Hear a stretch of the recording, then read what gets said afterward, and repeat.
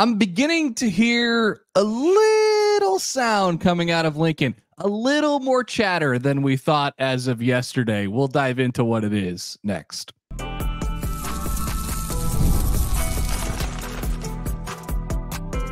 You are Locked On Nebraska, your daily Nebraska Cornhuskers podcast, part of the Locked On Podcast Network, your team every day.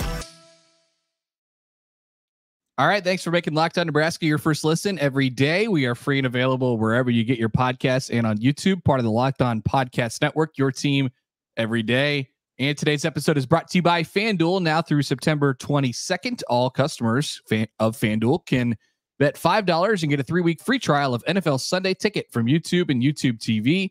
Head to FanDuel.com/lockedon to get started.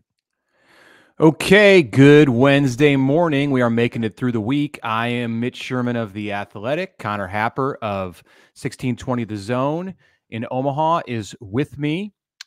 Connor, we have some brash talk from Nebraska on Tuesday. Not necessarily trash talk, but there's some brash talk. The Huskers met with the media as they do on Tuesdays of game week. We heard from coordinators Tony White and Marcus Satterfield, and then a handful of Huskers, including quarterback Dylan Raiola. But it was Mikai Gbayor, the linebacker, perhaps not your number one candidate to talk big, who said a few things about this upcoming Colorado-Nebraska game and the matchups. I think the most notable thing that he said was when Mikai was asked about the physicality with which Nebraska intends to play. Let's just go ahead and listen to it, and then we'll have some thoughts. What kind of physical tone do you guys need to set against a team like that to send a message? Get them hard from the start. Kickoff. I'm going to be running down on kickoff. You see me down there. They're going to need 2 guys to block me. I want them to know that that's how we coming down there. You got to have Tavion. You got Gage Snake. You got a lot of guys who come down there with a hot head, ready to attack everything. This team is hungry. We put in a lot of work this offseason. We worked our tails off for another team to come in here, think that they're going to run through us or it's going to be sweet. Good luck to them. Wish them the best. All right. There we go. Now we're cooking. Yeah. That was I don't know. How do you describe that? What do you feel like his tone was there? Well, I think there's, as we've talked about yesterday, I think there's a lot of confidence, coming from that locker room. You don't get to really see or hear it that much. And I do think there's like a little saltiness about how it all went last year. I feel like they now know that this is our last shot at these guys. And, we did not take advantage of an opportunity a year ago. And so it's like, yeah, we're not going to let this happen to us. So I think there's like this kind of last stand type of deal as well for that group. And Mikai, and he actually said a couple of things yesterday. He was really getting going, and then kind of just the press conference just ended. So that might be the fireworks that get us started, or the spark that gets us started this week. I get the sense from him, and not as overtly from some others, but definitely from him.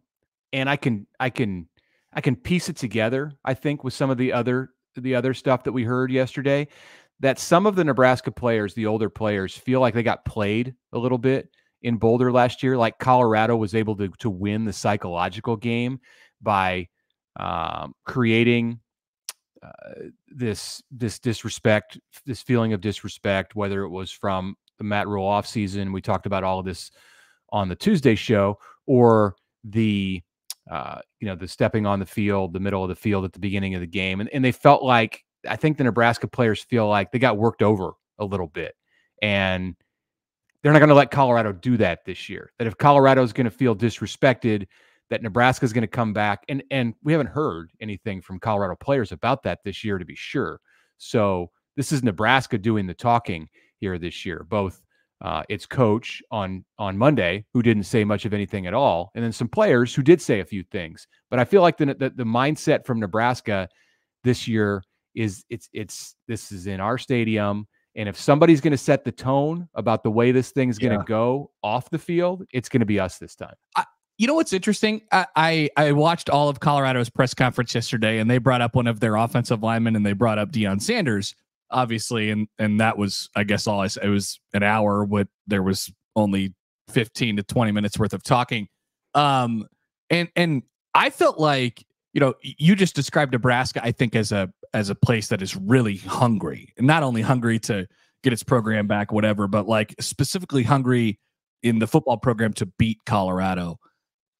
They were, the player was asked about Nebraska, and he wasn't here last year. He was actually at UTEP, one of their starting offensive linemen, coincidentally, and he was asked about Nebraska, and the quote that kind of got out there was, "Yeah, I'm not really worried about their defensive size up front. It's just kind of technique, and we're gonna if we do our job, then we should be able to do our job."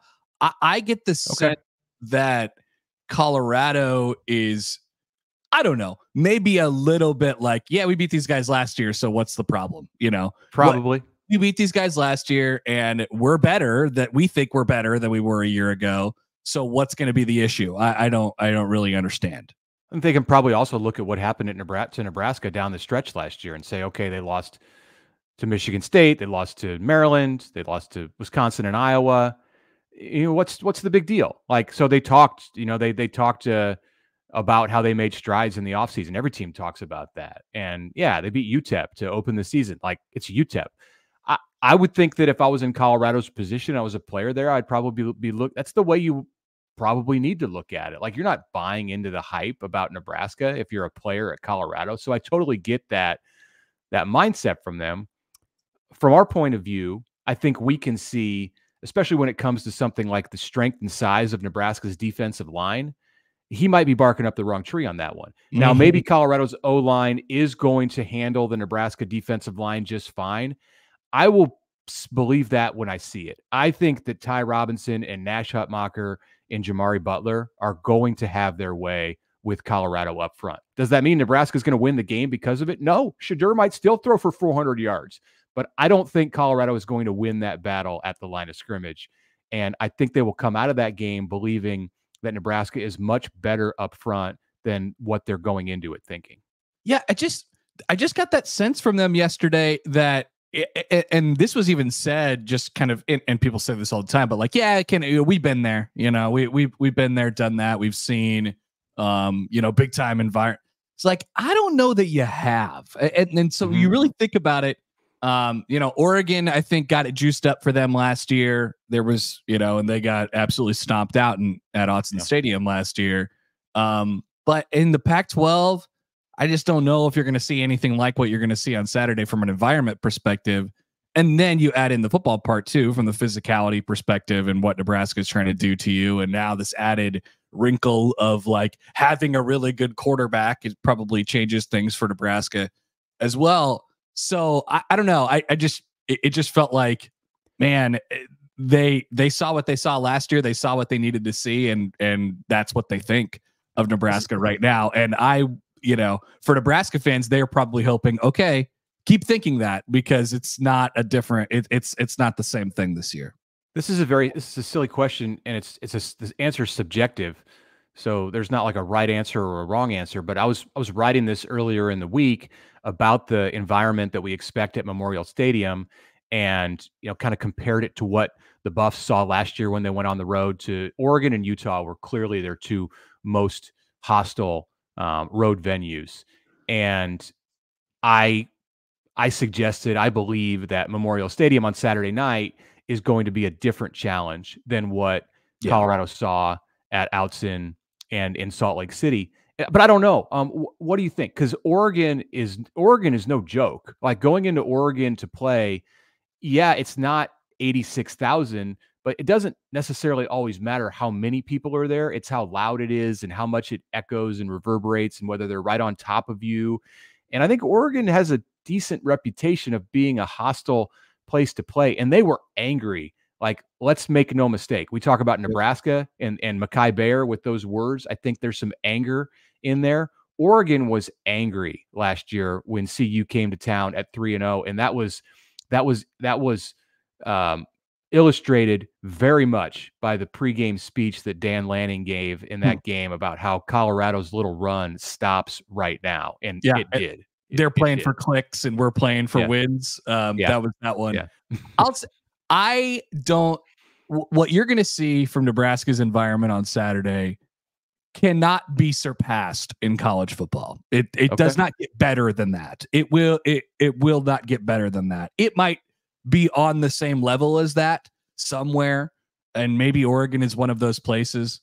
But when Nebraska's going, and their fans feel some type of way about the opponents, it does not get better than that. And I'm talking about anywhere. That I really believe that. Yeah, I mean, I've been around the SEC, and I think you have to start there if you're going to make comparisons. And of course, some other places in the Big Ten. I mean, there's no doubt that Penn State and Ohio State, Michigan probably doesn't quite have that reputation, even though it's the biggest stadium. It's not the most hostile. No.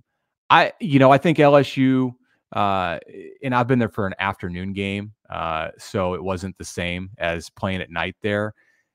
Nebraska's close. Nebraska's in the conversation for sure. And if there hasn't been a game since Miami in 2014 where the stadium was going to be juiced in the way that it is on Saturday. I'm not talking about like an every Saturday thing. Obviously, there's a bunch of venues that are probably better. But when you get this game, and the last time they had it was, almost 10 years ago to the date. It's unrivaled probably. Yeah. Yeah. And Nebraska fans, they got a little push. They got a little push from Matt Rhule with his comments on Monday about save your Nebraska nice for Sunday. Let's go out there and be loud. Let's impact the game. Let's make it difficult for Colorado to be able to hear in the headset, for Shedeur Sanders to be able to get his words from the press box. And then from Mikai Gbayor on Tuesday, it's building. Now the anger is building. We're not going to hear from Nebraska again until Thursday when Matt Rhule talks. So that might be the end of it. But it's going to be building very much until kickoff on Saturday night. So can't wait to follow along with that. When we come back after the break, we're going to lighten it up a little bit and talk about Dylan Raiola and what his offensive coordinator thought of the freshman quarterback's performance in the opener. Also want to remind you that if you're watching us on YouTube today, please subscribe. Hit that subscribe button. Hit the like button. That helps bring in more people to see the show. And on all of the podcast listening apps, don't forget to subscribe, leave us a rating. You can also email us at lockedonneb@gmail.com. We will have a mailbag show for you on Thursday, along with our predictions for week 2. That's to come next after the break. Time for some Dylan Raiola talk. All right, passion, drive, and patience. That's the winning formula, and it's also what keeps your car, your ride or die alive, because eBay Motors has everything you need to maintain your vehicle and level it up to peak performance. They've got superchargers, they have roof racks, exhaust kits, LED headlights. You need all of that stuff. Whether you're into power, speed, or style, eBay Motors has got you covered because they've got more than 122 million parts. Big number for your number one ride or die. You will always find exactly what you're looking for. And with the eBay Guaranteed Fit, your part is guaranteed to fit your ride every time or your money back. Because with eBay Motors, you're burning rubber, not cash. With all the parts you need at the prices you want, it's easy to make your car the MVP. Keep your ride or die alive at ebaymotors.com. Eligible items only. Exclusions apply. eBay Guaranteed Fit only available to U.S. customers.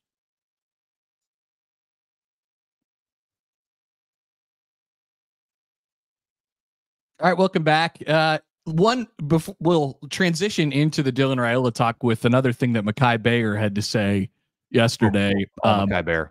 Yeah, thank you, Mikai Gbayor, for sparking the conversation today here on the Locked On Nebraska podcast. So he was asked if preparing for Shedeur Sanders becomes easier because they see Dylan Raiola on a day-to-day basis in practice, and he kind of balked and he said, well, don't compare those guys. You can't compare Dylan Raiola to Shedeur Sanders. Dylan's a dog, and kind of went off on his own thing here. So do you have any comment on that part first? I think that seems a bit inflammatory. In the first, the first Mikai Gbayor comment that we discussed in this show, I think that was genuine. I think that was some frustration, some feelings related to the game last year. This one, I think he's looking for a reaction a bit. I think he believes that about Dylan, that Dylan is a dog. But look, Shedeur Sanders is legit, man, and he's proven it. Like, he threw for 3,200 yards last year, 27 touchdowns, 3 picks. Raiola's played in 1 college game. So he might be great. And down the road, I think it could be an appropriate comparison. Yeah. It probably isn't an appropriate comparison right now, but not for the reason that Mikai Gbayor suggested. It's not an appropriate comparison because you don't have the sample size with Dylan Raiola to go out and compare what he's done to Shedeur Sanders, who's one of the best quarterbacks in college football. 100%. Maybe you'll look at it in 5 years and you'll be like, wow, Mikai Gbayor really saw something there. He was right. Dylan ended up being a better or whatever it might have been. But sample size is an important thing right now. So that was definitely sort of interesting. And another piece but at that point, that was the last question in Mikai Gbayor's media availability. He was cooking, to your point. He would have ripped off probably 5 more minutes of whatever you asked him. They cut it off. So they stepped in and these things are done so this was like an off to the side interview. The setup, we like to share this stuff with you guys sometimes. Like the setup, there's the main interview room where Matt Rhule and the coordinators and Dylan Raiola and some others come into. Jamari Butler was in there. Isaac Gifford was in there. Ty Robinson on Tuesday. And then they go into the Hawks Championship Center playing field, and there's a couple of small stages set up in there. One-on-one interviews can take place in there. And Mikai was on the side in there. Nebraska tapes all of this and sends it out. So they sent out this Mikai Gbayor interview. They spread it to the world, which good for them, because there were only about 5 or 6 people around him when he said this stuff, and then a whole lot more people saw it because Nebraska put it out in the email. It's meant to be a little less formal, and a little more conversational, and it was for Mikai Gbayor. That's for sure. Yeah. So let's talk about this Dylan thing. His matchup with Shedeur Sanders is going to be front and center, and there's going to be a lot more attention on Raiola this week than there was even last week in front of his collegiate debut. You've got NBC Sports in town, came in on Tuesday. My fantastic former colleague at The Athletic, Nicole Auerbach, fan of the show, by the way. She mentioned to me yesterday that she listens to this pod, and it's very informative. So fist bump, Nicole. Put it in a good job. Quote, informative from Nicole Auerbach. Yes.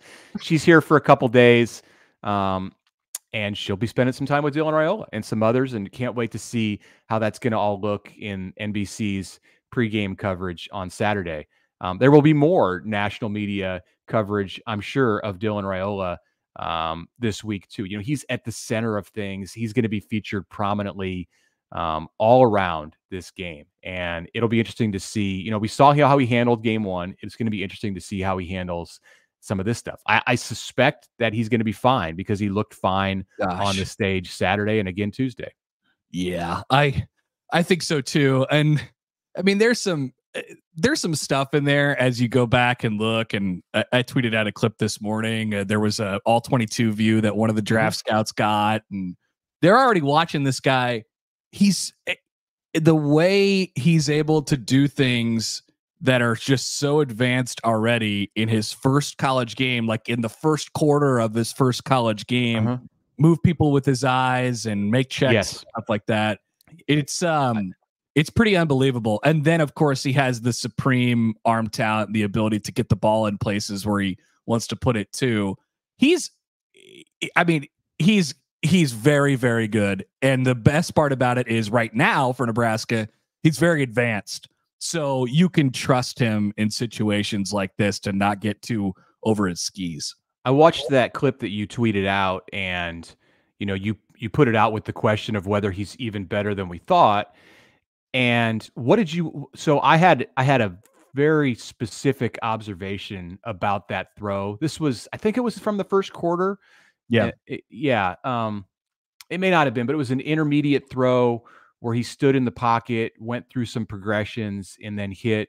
Was it Banks who he hit on? So. Yeah, on maybe a 15-yard gain.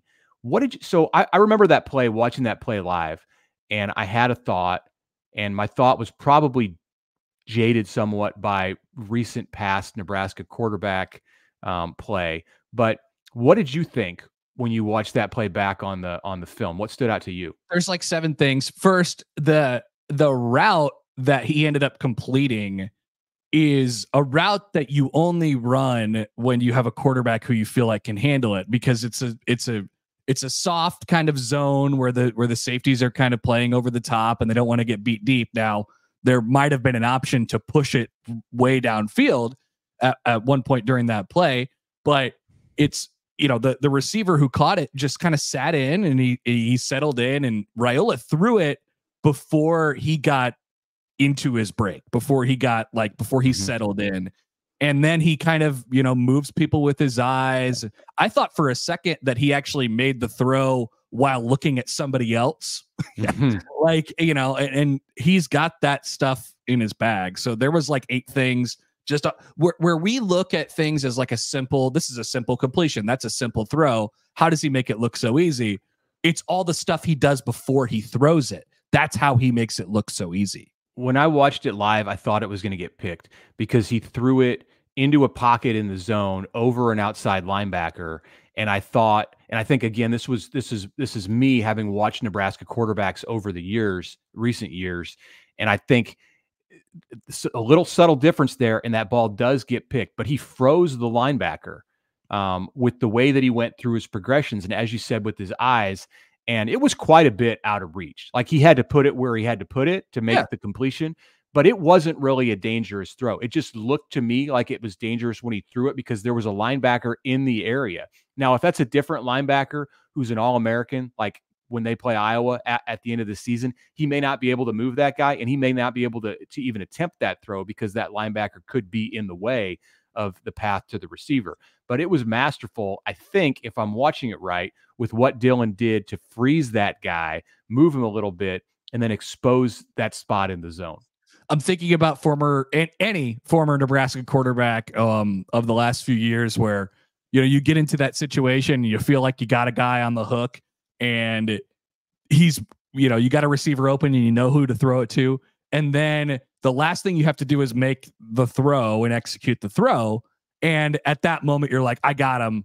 It's panic time, and he might try to laser one in and it's intercepted by the linebacker. So yeah, he's got all the tools in the toolbox for sure. I can't wait. I think it's a great national stage for Raiola. Like Nebraska can almost use Colorado's popularity. At the beginning of Deion Sanders' press conference yesterday, one of the things that he mentioned just when he was going through his list of things that he wanted to get out there was their television viewers and how they had over 4 million people watch their game against North Dakota State and stuff like that. Nebraska can kind of use Colorado's platform as a bit of a springboard. And I think specifically Dylan Raiola's, he can use Shedeur Sanders' platform as a springboard for this game as well. It'll be a lot of fun. Yeah. All right. Let's come back and continue this conversation. We'll get into some recruiting talk also in the third segment. But when we come back, something that Marcus Satterfield had to say about Dylan Raiola that was really interesting. That's next. All right. It's Apper here for the FanDuel Sportsbook. You've heard us talk about FanDuel. Sports are back, guys. And they're so back that the NFL is back this weekend as well. And here is the added bonus for you all this week. Now through September 22nd, all FanDuel customers, but specifically you, can bet $5 and get a 3-week free trial of NFL Sunday Ticket from YouTube and YouTube TV. So with your YouTube TV base plan, you'll be able to watch every regular season Sunday afternoon out-of-market game. All you need is that Google account and a current form of payment. You can cancel the trial at any time. 3 weeks free of Sunday Ticket. You get every game in the afternoon window. It is amazing. I am taking advantage of this. $5 bet. That's all it takes with the FanDuel Sportsbook. All you have to do is head to FanDuel.com/lockedon. Download America's #1 sportsbook. That's FanDuel.com/lockedon.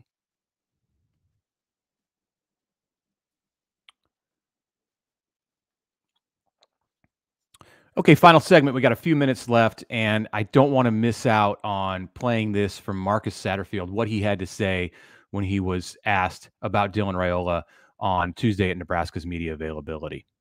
The operation, the rhythm of the offense, and taking care of the football, and he did all three of those. I thought he again, talking about a culture of excellence. I mean, he was prepared. He knew exactly where the ball needed to go. He was accurate with the ball, took care of the ball. I was just really excited to see it, because I knew, coming up that tunnel walk, that was a lot of years and a lot of memories and a lot of days of anticipation and excitement. And I was hoping that he was going to be able to come out and just play, and just play like he does. And you get nervous sometimes that a young guy gets and tries to do too much, and it's just too emotional.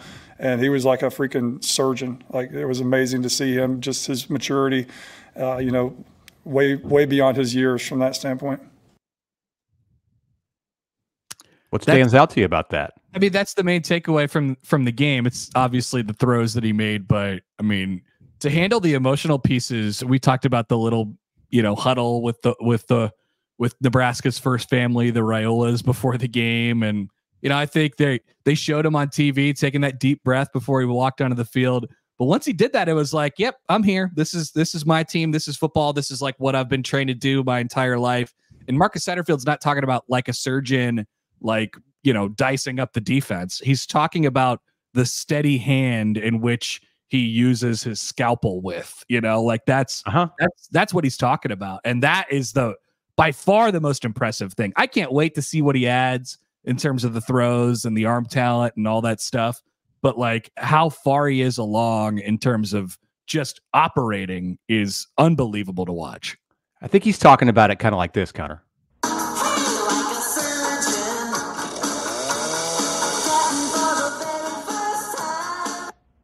Thank you, Weird Al. Yes. I just thought it was great that he went with like a freaking surgeon. Like we hear from Satterfield all the time, and he's kind of dry and he kind of, drones on a little bit. It's always more exciting when Tony White talks. I don't know why. Nothing against Sat. Like, Sat's a football coach, and sometimes he's not that interesting to listen to. And Tony's personality, like, he gets into it. Like, he comes in and he's kind of pumped up. But then Sat every once in a while will drop something like that. He's like a freaking surgeon. So thank you, Marcus Satterfield, and thank you, Weird Al, for being able to contribute to our show today on this Wednesday. Yeah, it's appreciated. It got me in a Weird Al rabbit hole as I was looking at some things this morning. But we digress. Recruiting. So Nebraska has decided to leave the door open for several people. It turns out there's got to be a parody song in there as well. So not only are they getting Michael Terry to visit this weekend, the 5-star athlete from the San Antonio area. That's been confirmed for a couple weeks by multiple recruiting outlets. They're also getting a couple people that are committed already that Nebraska was after in the 2025 class, and they're still after. Dawson Merritt from the Kansas City area. He committed to Alabama. It was kind of a 2-horse race there. He decided, I think I'd like to go to the game this weekend, and Nebraska is allowing him to do that. Same thing with Cortez Mills out of the Miami area. He is committed to Oklahoma at the moment. Nebraska was in on that recruitment, and he has decided, I think I'd like to go to the game this weekend, and Nebraska has left that door open for him. A lot of guys who are commits to the class already, and a lot of guys who are going to be highly, highly rated recruits going forward beyond the 25 class. So, I mean, this is Nebraska's biggest home game of the year. There's no doubt about it. And it's their best opportunity to get guys on campus, and they are absolutely loading up. Yeah, Jackson Cantwell, the #1 offensive tackle in the 2026 class. He's like the David Sanders for next year. He's coming in. That's a kid out of Nixa, Missouri, who has been talking to Donovan Raiola for quite some time. So they've developed a relationship. And then Brandon Arrington, who's been to Lincoln, the 5-star athlete from Southern California, is coming back for this class too. He's a 2026 also. But yeah, I mean, the fact that Nebraska's getting Dawson Merritt to come back and then Cortez Mills, you probably, I think, can read more into Dawson Merritt. I don't know. I mean, Cortez Mills, a guy from Miami, maybe he's going to see the impact that Vincent Shavers and Ja'Cory Barney and Amari Sanders and others are making early in their careers at Nebraska, and be intrigued by that. But I'd say Dawson Merritt because he is, semi-local. You can make the drive to Nebraska very easily. He is the son of the Chiefs DB's coach, Dave Merritt. So interesting for sure. If Nebraska steals Dawson Merritt from Alabama, we can play "Eat It" by Weird Al for the Locked On Alabama listeners. Nice. I like the idea that, what did he commit to Alabama? Probably about a month or so ago, maybe beginning of August, end of July. It was over the summer. Nebraska was locked in a recruiting battle there, and it never felt like, like we're gonna sulk about this one. It was like, yeah, why don't you go ahead and commit to Alabama? That's cool. We'll see you at the Colorado game. Sure. So I think Nebraska always knew that they were going to have one more crack at this thing, or maybe multiple more cracks at this thing. And I that's the confidence in which they recruit probably. And that's the power of this game too. It's really important. That's the thing. This game, part of the reason this game is so big, and we've gone over all the reasons, but part of the reason this game is so big is because it sets Nebraska on a trajectory one way or the other with the program. This is the bellwether game out of Matt Rhule's. It's his 14th game. It's the first time where there's like a real barometer that's coming into play. And this is going to determine, in the eyes of a lot of people, including recruits, like what kind of a path Nebraska is on. And if it wins and it looks good and the atmosphere is wild, then players like Dawson Merritt and Cortez Mills and these 2026 5-stars are going to look at Nebraska in a different way. And somebody else who might look at Nebraska in a different way, who was at the first game, I don't believe he's scheduled to come to this one, is Christian Jones, the Omaha West Side linebacker. But you can bet that he's going to be paying attention. And he's got a commitment date coming up here. The best remaining uncommitted player in the state of Nebraska, maybe the best prospect in the state of Nebraska in this 2025 class. But Christian Jones, along with everybody who is in attendance on Saturday night, the feel that they get from watching Nebraska Colorado is going to determine a lot of things about how these next couple of classes shape up for Matt Rhule and his staff. Only 2 more shows left to discuss it. We'll get to some predictions and mailbag tomorrow, so you can get your questions to us at lockedonneb@gmail.com. Please email us or find us on Twitter, or make a comment on the show. We'll go ahead and search those out, and we'll get how to get a hold of us. Yeah, we're available. And then we'll get out there and do our last pod on Friday. A few thank yous to throw out today. First of all, thank you to Weird Al. Appreciate that. Thanks for being part of the show. And thank you for making Locked On Nebraska your first listen today. Now you can go check out the Locked On College Football podcast. Plenty of things getting you ready for the season as we get into it as well. The Locked On College Football podcast, part of the Locked On Podcast Network, your team every day.